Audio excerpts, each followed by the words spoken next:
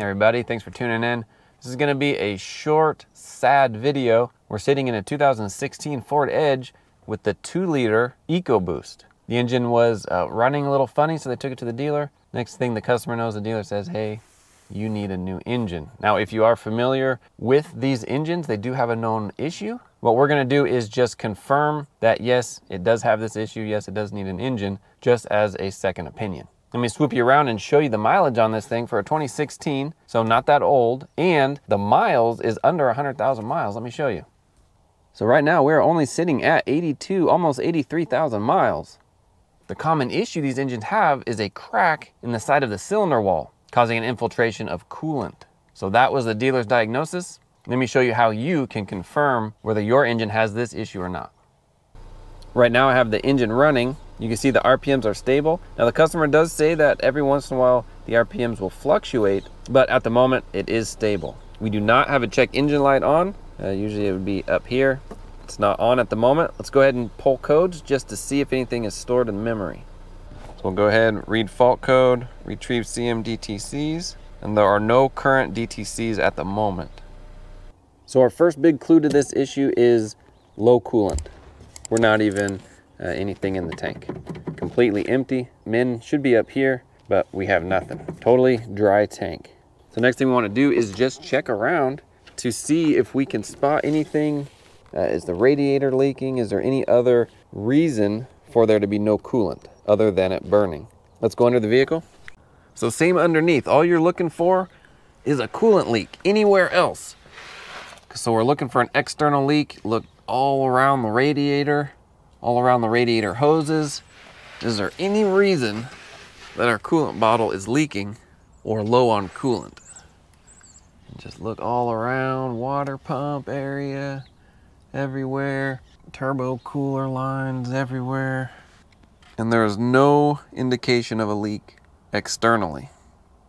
Now there's no indication of an external leak. Now we can pump the system up, which we will in a moment, but a lot of times if there's been a leak for a while, you'll see the little crusties as the coolant dries. It leaves like a little crystallized crusty behind. We don't see that, nor do we see any puddles or drips or anything that would indicate an external coolant leak. Now again, we will pump up the system, pressurize it, but at the moment it does not look like there's an external leak. But the coolant's going somewhere, so let's check to see if there's an internal leak. So next we want to pull off our ignition coils, pull out our spark plugs. We'll get the camera set up, take a peek. This is just a little note. As I took the radiator cap off, because I wanted to top it off so I can pressurize the system and know that I have coolant or enough coolant in the system to do a thorough inspection. As soon as I pulled that cap off, our coolant level returned. So it's not as low as it first appeared to be. So just a little note. All right, we topped off our coolant bottle and now we have the system pressurized. We're just gonna let that sit while we pull our coils and plugs. That'll be enough time. Then we'll go ahead and just do another external visual real quick, just to see if we see any drips now that we have the system pressurized.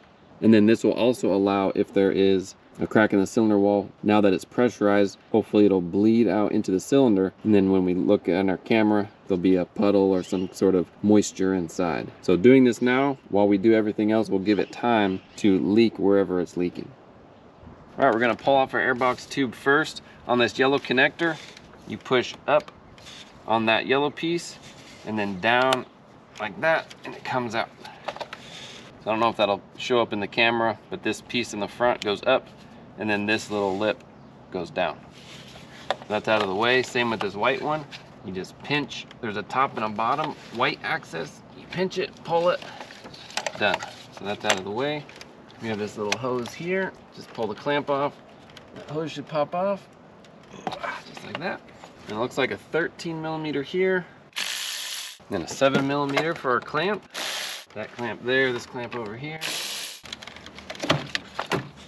All right, then we pop off our electrical connectors for our coils. It's just this white tab gets pushed back, and then the whole thing can get pushed down and pull. So really simple, white tab down or back, and then that whole white tab can get pushed, and then it'll lift up that little connector clip.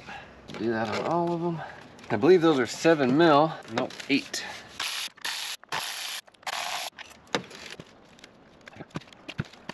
Okay, all 4. Let's pop our spark plugs loose.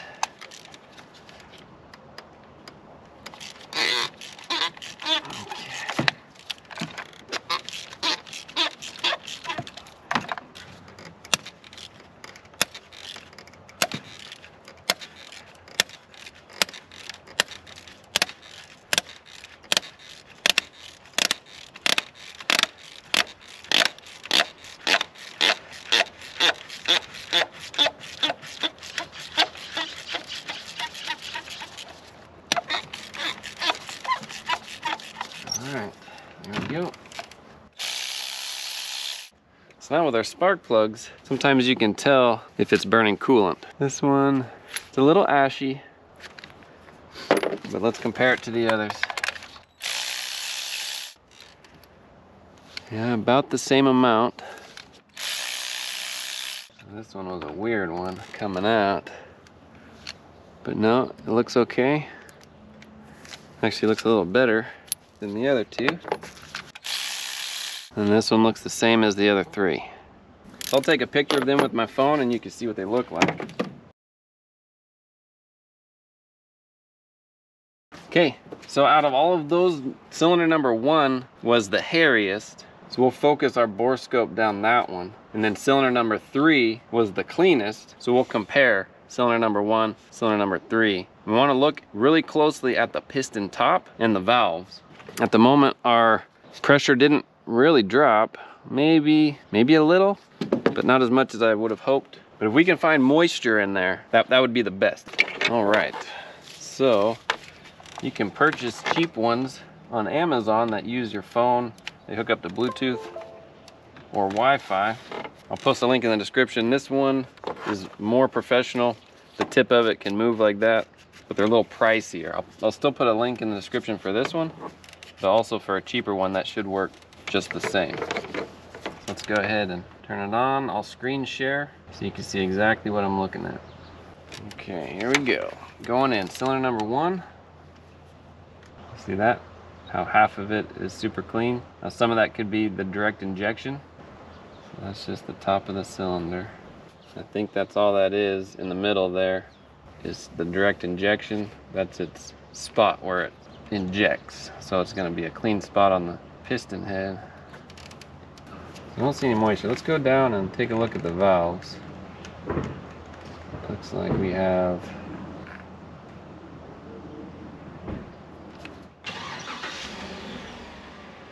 two intakes. It's an exhaust valve. And the other exhaust valve. Which one must be on the compression stroke? Everything's closed. There's the injector right there.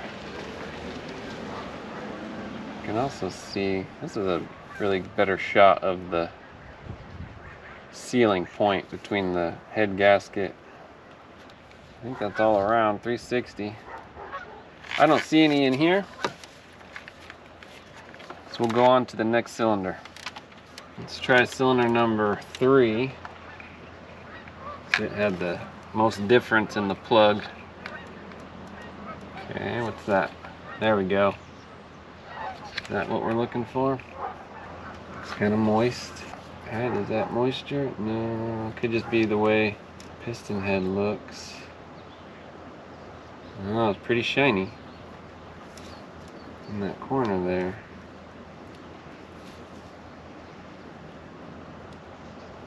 Okay, look.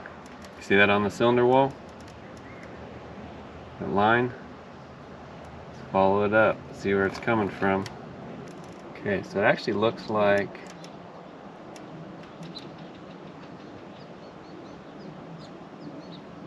it's coming from the top.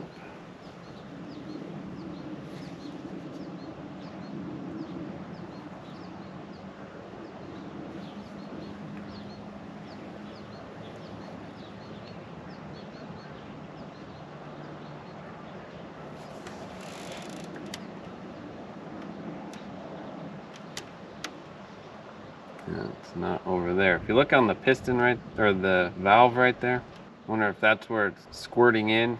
I don't see a crack in the cylinder wall. So far it looks like it's the head.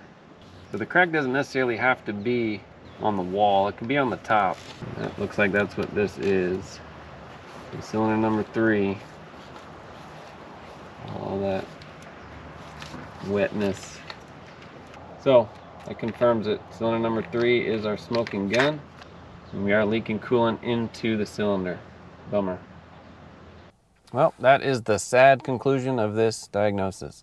Let me show you the TSB that Ford has put out. That stands for Technical Service Bulletin. It's a bulletin that is meant for professional shops to help them diagnose and resolve common issues with their vehicles. So let me run you through real quick what that TSB says, what vehicles this applies to, so you can see if you're within that danger zone, that year range with this engine.